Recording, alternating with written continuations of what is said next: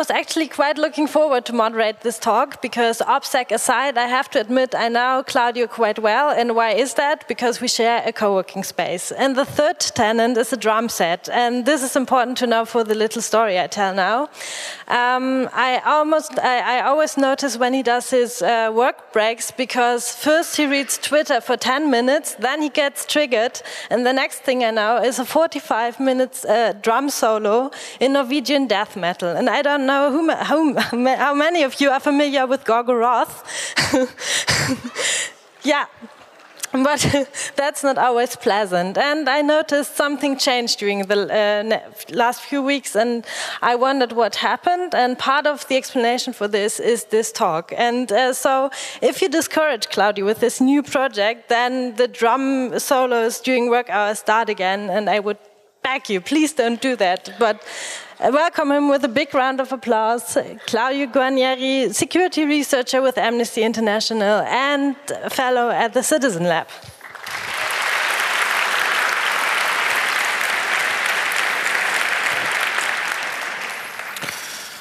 Well, hello everybody. So firstly, I have to say I'm a bit sick, so my voice isn't that great. So please bear with me. Secondly, usual disclaimer. Everything that I'm going to say today is purely just my opinion, does not represent any of the opinions of my employer, any of the organizations that I work with. I'm gonna rant for a little today. And actually, it's the first time that I give a non-technical talk, and that kind of scares me a little. But I hope it's gonna make sense. So, this is gonna be a reflection on the last few years of my experience. I'm a security researcher by training and by profession. And the last few years I work specifically in working with human rights organizations and journalistic organizations and civil society in general, in assisting on security issues. And I've learned a lot of things, especially coming from more corporate security background. So computer systems, were destined for a global cultural and economic revolution, I think, that our community, the hacker community, anticipated a long time ago. And we saw that potential, and we saw it coming early on. And while we enjoyed that little time of good times of reckless banditry online, and playing, as the Hackers movie teaches, the cowboys of the early internet-connected age, we also soon welcomed the global realization that we were right all along, that technology was going to become predominant in society, and that information technology was going to change everything, and computer security in particular was going to be critical. And with that, we embraced the legitimization of our culture, and with that also the monetization of our skills,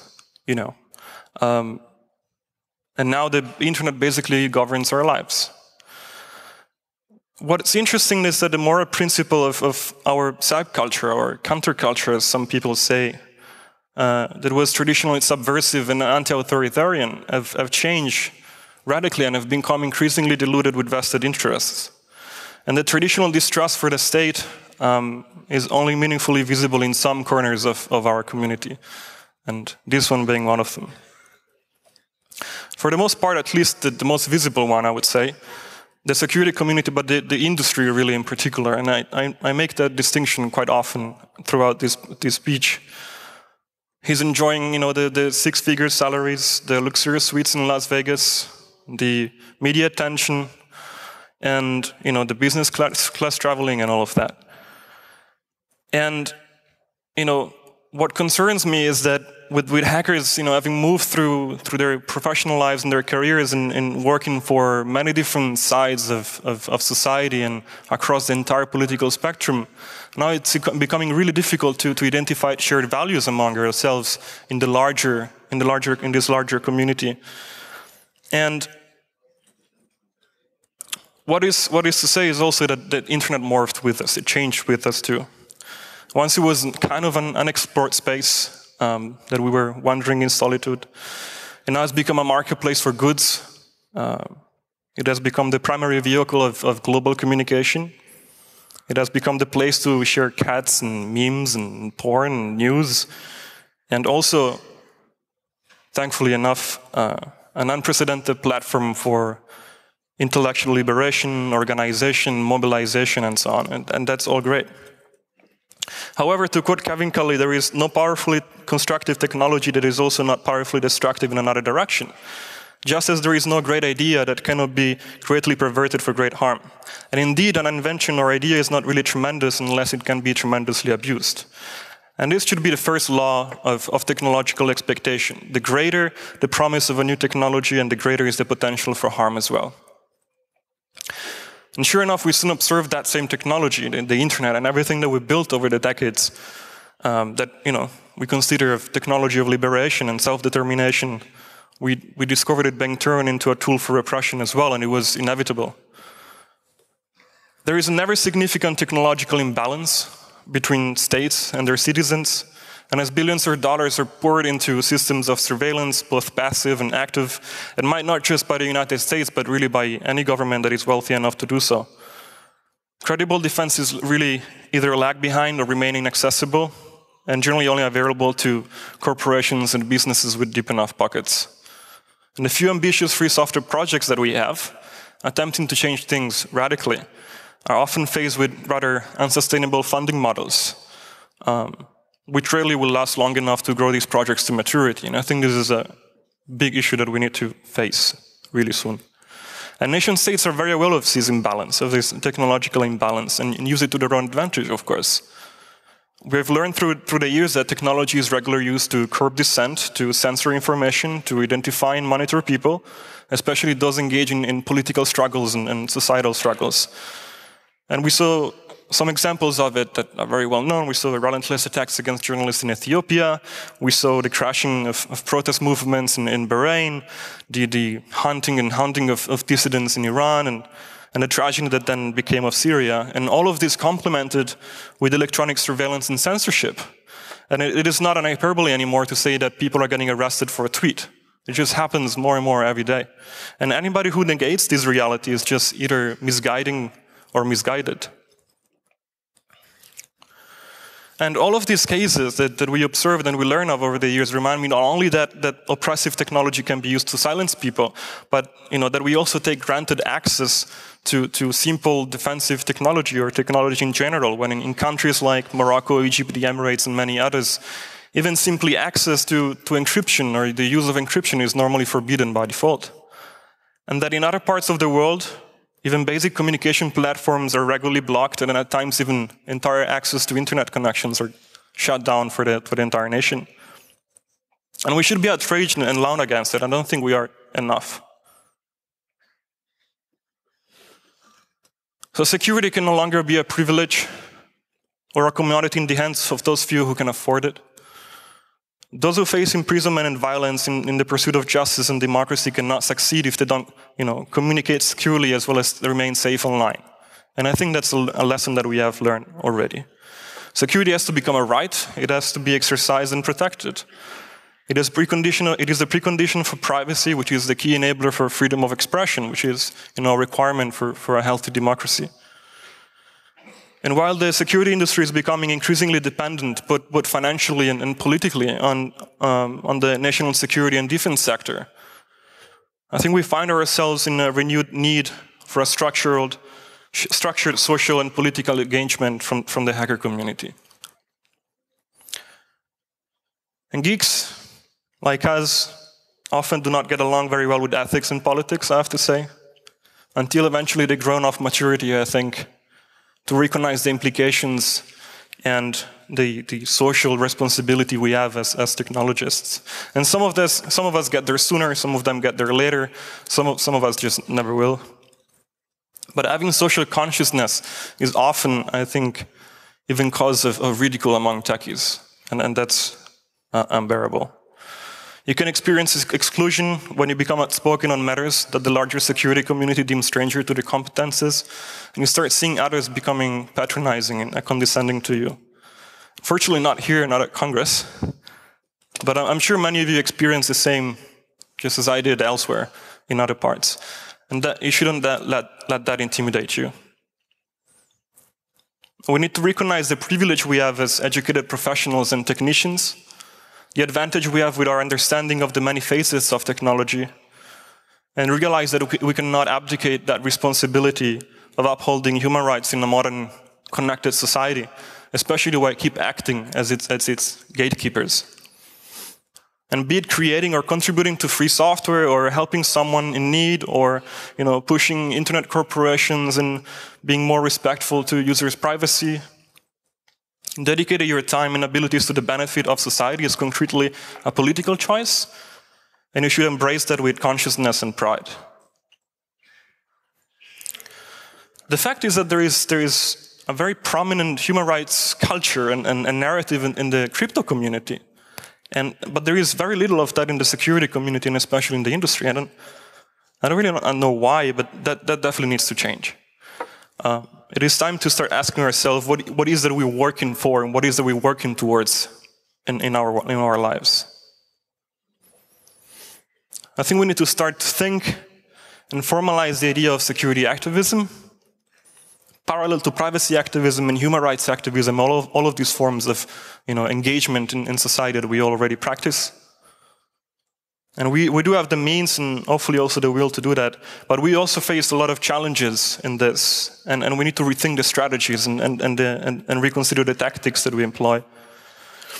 And I thought a lot about this, and in traditional activism there's a predominant concept, which is the concept of bearing witness. This is the practice of observing and documenting a wrongdoing, and without interfering directly, with the assumption that exposing it to the world might be sufficient enough to prevent it in the future from happening again as a result of the public outcry and the public attention. And it is viewed as a powerful tactic, and quite often also the only available or meaningful tactic. This wasn't always the case. In activist movements, the shift of tactics are generally witnessed in reaction to the growth, the legitimization, the structuralizing of these movements themselves, which have to conform to the norms of society and of acceptable behavior.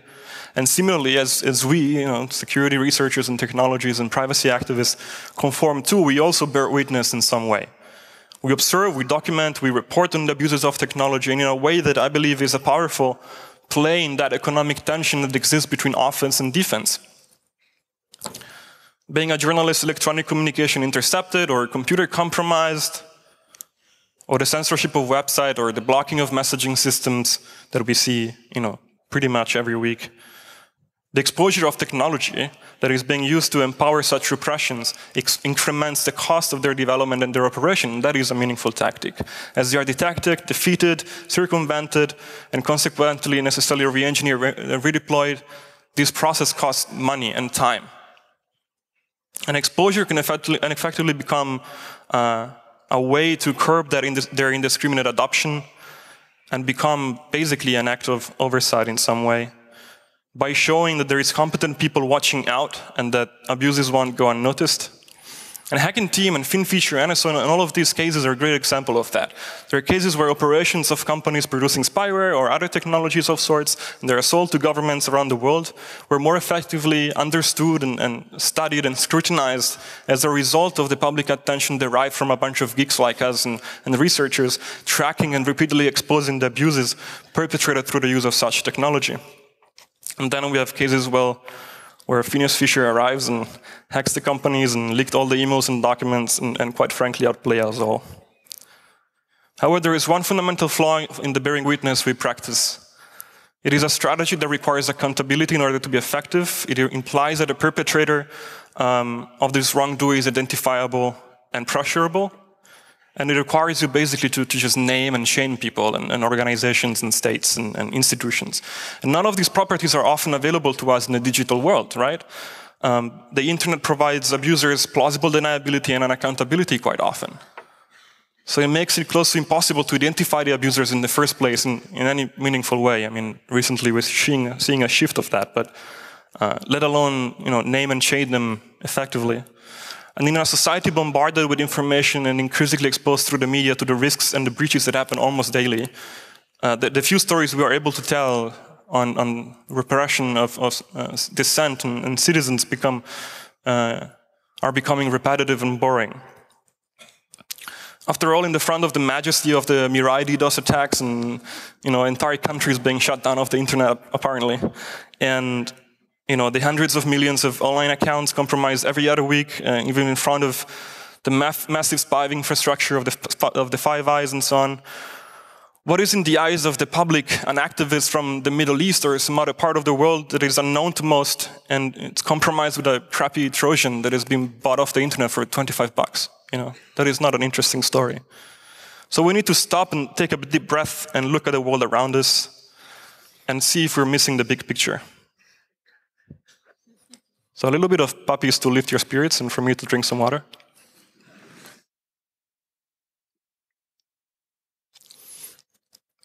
Wonderful. So firstly, we need to stop thinking that the most interesting or flamboyant research is the most important one. Thank you.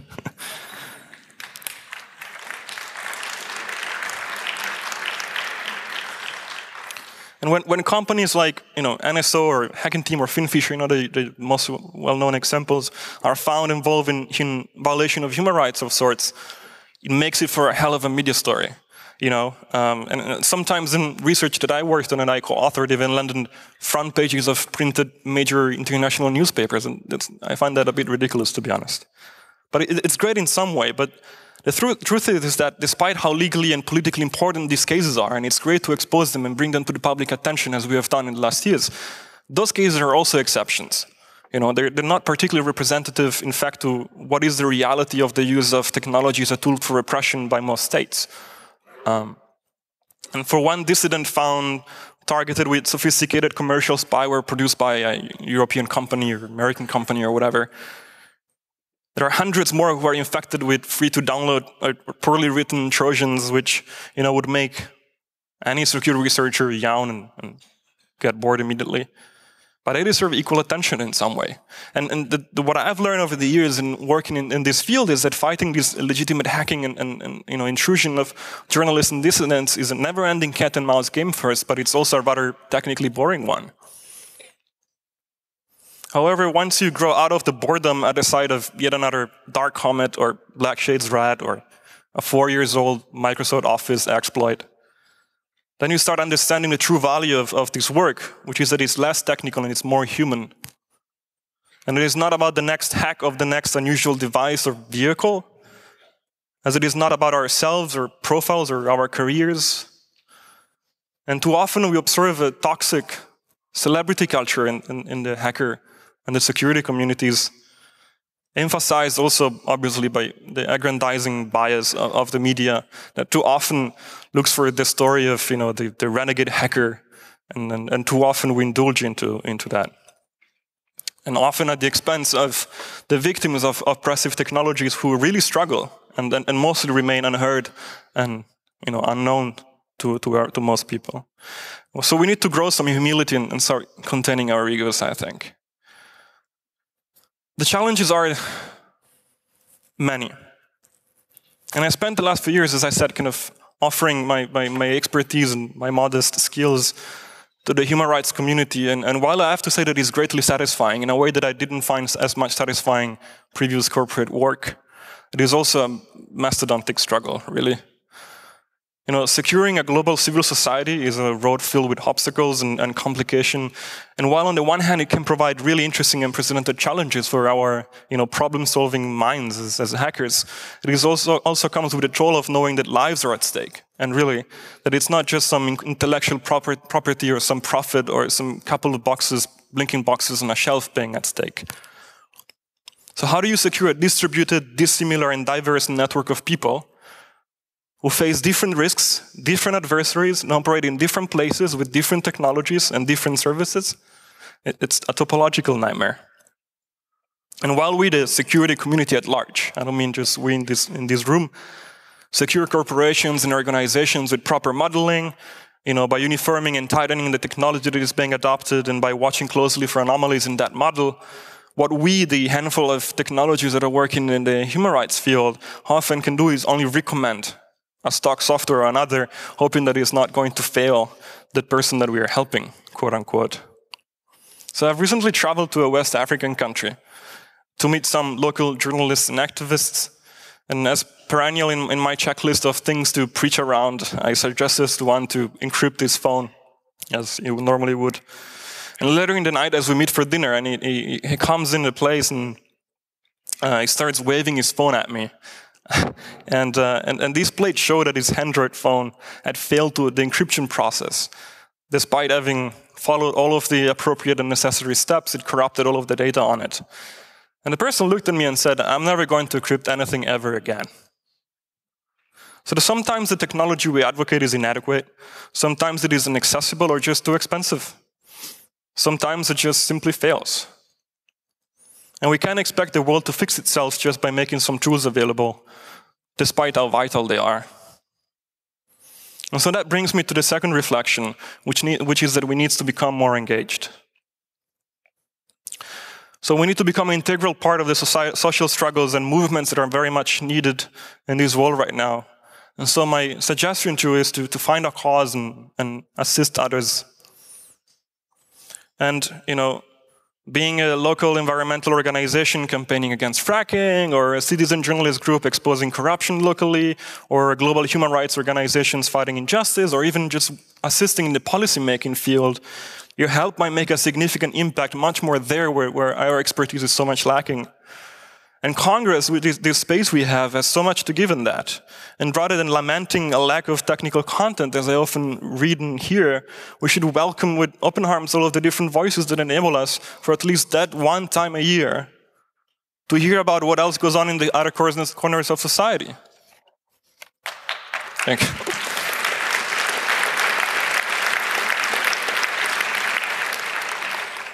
It is that one opportunity to learn more about ethics and politics, on which very little we actually know of, and actually very little we learn in our education, technical education.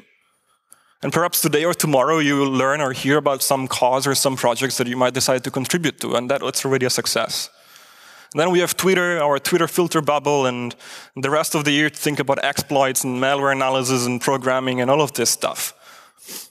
I think that it's important to recognize. But we can do more, we can organize. The problem is that civil society, which is what I deeply care of, suffers a fundamental lack of visibility, but also understanding of the threats it faces in this digital sphere because of a lack of internal expertise and the financial inability to access technology and solutions that are instead available to the corporate world, which certainly isn't making things any easier. And the fact of the matter is that regular users are no longer consumers of security, let alone dissidents or journalists. We need to approach this problem differently. I recognize that civil society isn't going to secure itself. Hackers are in such high demand, and also so highly remunerated, I have to say, in the private sector, I guess you guys know, that I believe that civil society and the non-profit sector in general have very little chances to build an adequate internal expertise. It seems just an impossible struggle. And not many would abandon their career to follow this path, really, and those that could, those that would want to, probably even can't.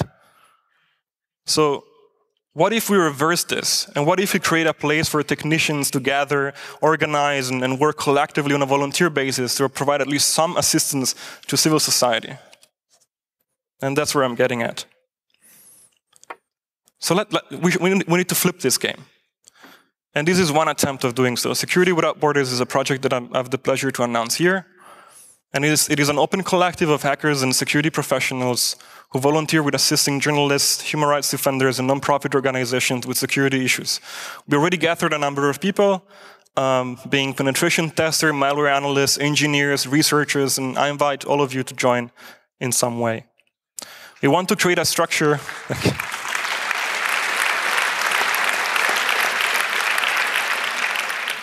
We want to create a structure able to assist voluntarily with penetration tests, incident response, malware analysis, as well as able to build tools, write newsletters, and make all of those missing components that will make civil society a lot stronger. And it's still very much an experiment that will grow, obviously, and change and adapt as people participate. But the idea is to reverse this problem and make sure that if we aggregate enough number of people that can dedicate even 1 hour a week, we'll have enough manpower to actually solve a lot of issues that are remaining unsolved right now. So it is still an experiment, but I do believe, however, that if we come together and through a coordinated effort of solidarity and volunteering, we can perhaps make those changes in society that are very much needed. And this time, not for fortune and fame, but for that greater good that we all deep down aspire to. And with that, I thank you all, and you can go on the website right now to find some more details and find ways to reach out and get in contact with us. Thank you.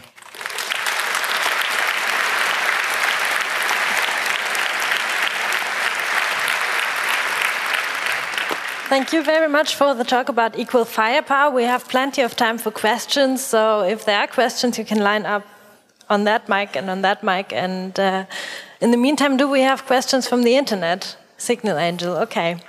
Okay, so if it's that, I'm sure that Claudio can be approached aside the stage, and I wish you a good time so far. Thank you.